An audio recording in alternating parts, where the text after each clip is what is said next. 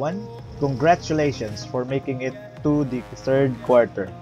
First off, we are going to focus on the endocrine system, specifically on the hormones of male and female reproductive system and its functions, which is covered by Module 1 and 2.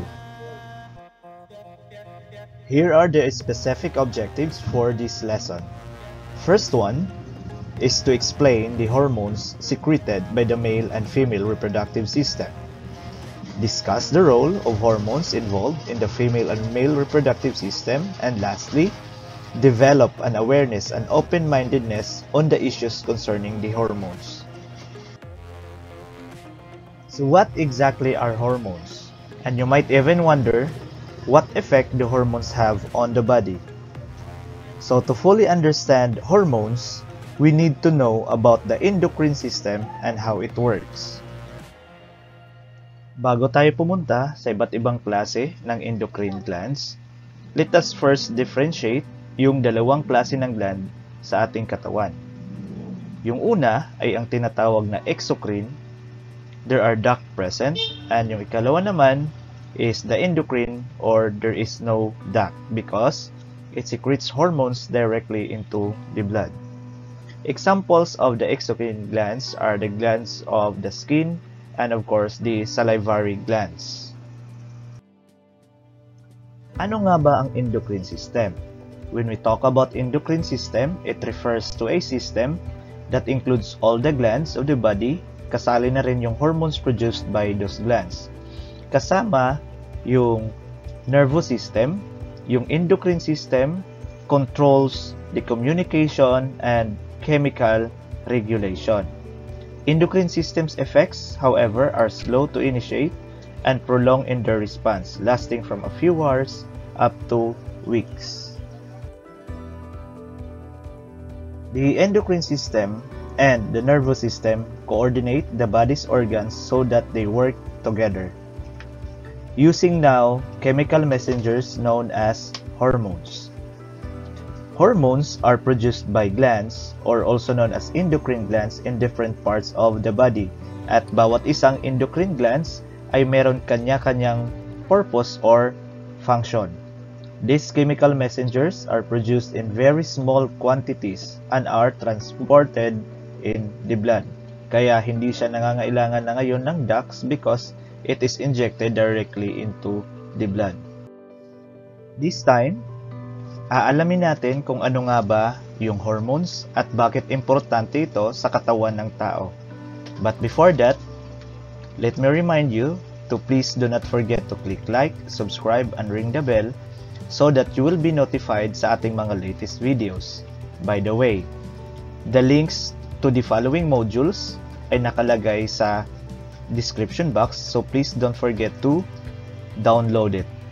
Now, ano nga ba yung hormones? Pag sinabing hormones, ito ay mga chemical substance na pinoproduce ng ating katawan which controls and regulates the activity of certain cells or organs. Bakit nga ba sobrang importante ng hormones sa atin? Hormones are chemical messages from one body part to another, and that this is needed for communication and to coordinate the whole body. It is also used for daily homeostasis and regulation of large-scale changes, kagaya ng pag-maintain ng solute levels in the blood. Ano ba yung mga solute levels na mini-maintain through the use of hormones? So kabilang dyan yung sugar level or yung glucose, yung calcium, at saka yung salt at iba pa. It also includes the metabolism, growth, development, maturation, and reproduction. So ano nga ba yung ginagawa ng hormones sa ating katawan? We already mentioned kanina na katulong siya ng nervous system para sa regulation at pag-control ng mga body processes. Ano nga ba yung pagkakaiba ng endocrine system sa nervous system in terms of function? Hormones, unlike nerve impulses, are slower, but however, they are longer lasting in its effects. So they are delivered to all the parts of the body and can have local effects. Hormones are used to stabilize the body's internal environment through homeostasis and also coordinate longer-term processes such as growth and sexual development. One important thing that you should always remember kung gaano ka-importante yung hormones is that pag sumobra or magkulang yung pag-produce ng hormones ay merong magkakaroon ng functional disorders, for example, yung diabetes. This time, we are going to focus our discussion sa iba't ibang klase ng endocrine glands, ano ba yung function nila, at ano yung mga hormones na pinoproduce ng bawat isa. The first type of gland that we are going to discuss is the pituitary gland. Ito ay tinatawag ding master gland kasi it controls the majority of all the other endocrine glands. Tinatawag din itong hypophysis. It consists of two distinct parts, yung posterior lobe at saka yung anterior lobe. As mentioned before, yung pituitary gland is also known as the master gland kasi kinokontrol niya yung ibang klase din ng endocrine glands. Now, having that said, the endocrine gland or the pituitary gland in particular produces several hormones. One important hormone na pinoproduce niya is yung growth hormone. The growth hormone now promotes bone and muscular growth. Like what I have mentioned earlier, pag too much, merong epekto. Pag less naman, meron ding epekto. So say for example, for the growth hormone produced by the pituitary gland, pag sumobra, pwede siyang makapag-produce ng condition na tinatawag na gigantism. And pag kulang naman, then it would produce dwarfism condition. It also produces the antidiuretic hormone or the ADH, which controls reabsorption of water into the blood by kidneys. And of course, another hormone which controls the function of the thyroid gland. Another type of gland is known as the thyroid gland. This particular endocrine gland produces the hormone thyroxine. It regulates the rate of metabolism. Pag-excess na pag-produce ng thyroxine causes hyperactivity at pagkulang naman, the deficiency causes weight gain at sluggishness. Another type of endocrine gland is known as parathyroid. This particular gland produces the hormone parathyroid hormone, which is used to regulate the level of calcium. The deficiency of this particular hormone may cause osteoporosis. Next type of gland is known as the thymus glands, and this particular endocrine gland produces the hormone thymosin. Thymosin protects the body from pathogens throughout a person's entire life because it helps to train and develop the T lymphocytes during fetal development and childhood. Another important endocrine gland is known as the adrenal glands. Ito ay importante kasi pinoproduce niya yung hormone na tinatawag na adrenaline. Yung adrenaline causes the fight or flight response, especially during emergency, which results in, of course, increased heart rate and breathing rate, blood diverted to the muscles, increased respiration to increase the amount of glucose in the blood para sa immediate actions, especially sa mga life-endangering situations. Next type of endocrine gland is known as the pancreas. Yung pancreas particularly produces the hormone insulin. The main function of this one is it controls the conversion of blood glucose to insoluble glycogen, which is stored in the liver. Other functions niya is it increases metabolic rate by stimulating cellular glucose uptake. It also increases protein synthesis in some cells, and deficiency or kakulangan nito causes the condition known as sugar diabetes, whereby the blood sugar level is unregulated or masyadong mataas. Aside from producing the hormone insulin, The pancreas also produces the hormone glucagon, wherein it controls the conversion of insoluble glycogen to glucose in the liver.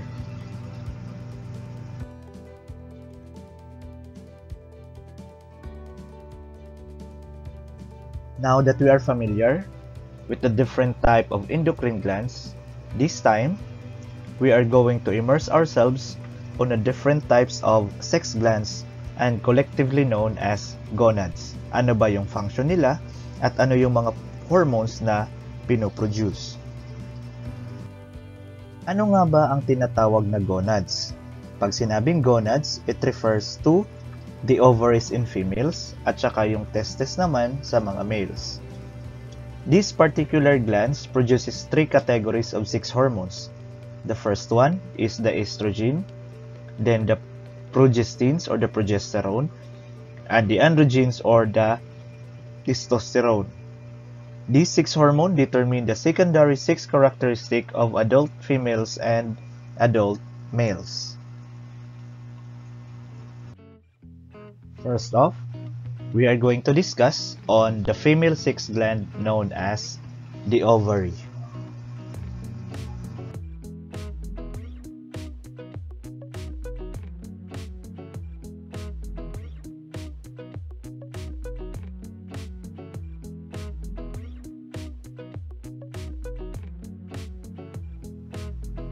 The ovary produces several types of hormones. Kabilang dito, yung tinatawag na estrogen, yung function niya is that it controls the development of female secondary sexual characteristics or yung mga katangian ng babae such as yung widening of the hips, yung boses, yung enlargement of the breast. It also regulates menstrual cycle. Yung progesterone naman, on the other hand, thickens wall of female uterus and it also prevents contractions until a baby is being born. Now let's proceed to the male sex gland, which is known as testes. Testes in particular produces the hormone testosterone. Now, testosterone is the counterpart of the female progesterone, and it promotes development of male secondary sexual characteristics. Testosterone have the following function. Yung una is of course promotes the growth of the male member as it gets older. It also growth of facial and body hair, deepens the voice of a male at certain age, promotes production of sperm, and also maintain healthy levels of muscle and bone mass, which are the features of a male species. So paano ba kinokontrol ng hormone yung male physiology? Of course, it starts with the hypothalamus, which secretes gonadotropin-releasing hormone or the GnRH, and anterior pituitary secretes FSH and LH. FSH meaning follicle-stimulating hormone, and of course LH yung luteinizing hormone. This causes Sertoli cells to secrete ABP and inhibin. The LH causes interstitial cells to secrete testosterone, and ABP and testosterone stimulate spermatogenesis or yung pag-produce na ngayon ng sperm, and this is controlled through negative feedback by testosterone and inhibin. The female sex gland, the ovary, is controlled through the use of hypothalamus by releasing the GnRH, much like the male sex gland, the testes. Now, through this one, the pituitary gland releases the hormone FSH and LH to produce estrogen and progesterone, which has various functions, which signals different development throughout the female body. Here is a quick look on the different types of endocrine glands and their functions. Hypothalamus is in the brain region controlling the pituitary gland.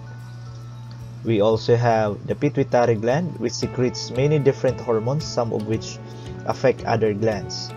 The thyroid gland, which affects metabolism among other things.